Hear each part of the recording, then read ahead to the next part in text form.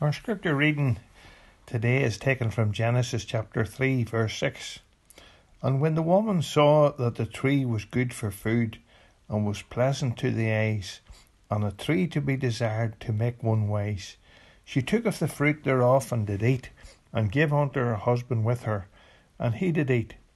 Today we are at Cave Hill in Belfast, and it's wonderful to have eyes to see and look around us. We can see Carrickfergus in the distance, Belfast Lough below, where ships come in and go out of Belfast Harbour.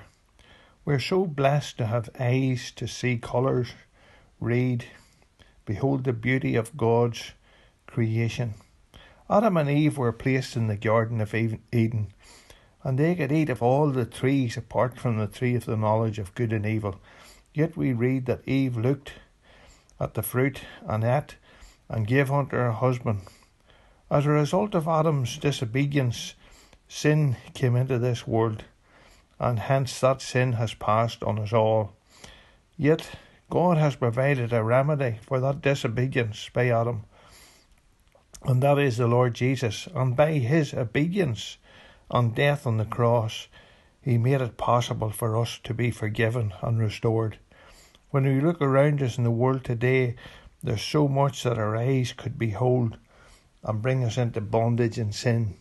The lust of the eyes, whether it's sex, pornography, gambling, money, drink, all the pleasures of this world, we look, we want, we desire.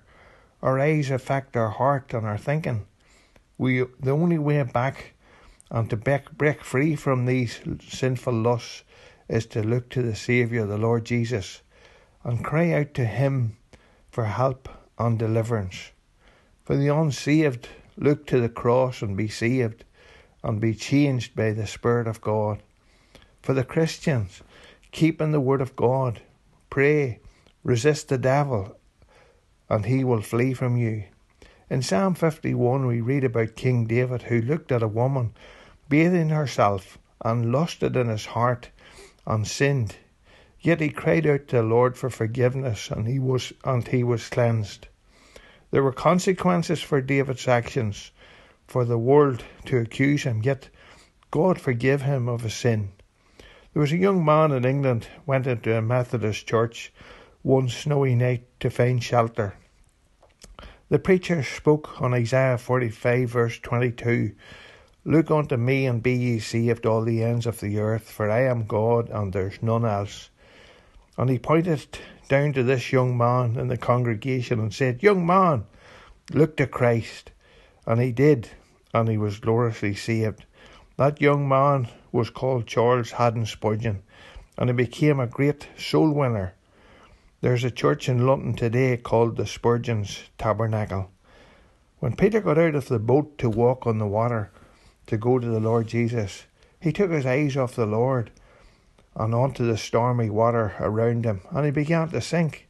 And he looked again to the Lord and cried out, Lord, save me. And the Lord took him by the hand. Just 3 words, Lord, save me. You can do the same, just where you are right now. Ask the Lord to save you, to change you, to cleanse you in his precious blood for his name's sake. Fanny Crosby was blind as a young girl, and yet she penned some lovely words. Pass me not, O gentle Saviour. Hear my humble cry. While on others thou art calling, do not pass me by. Fanny died, and the first one she saw was the Saviour that she knew and loved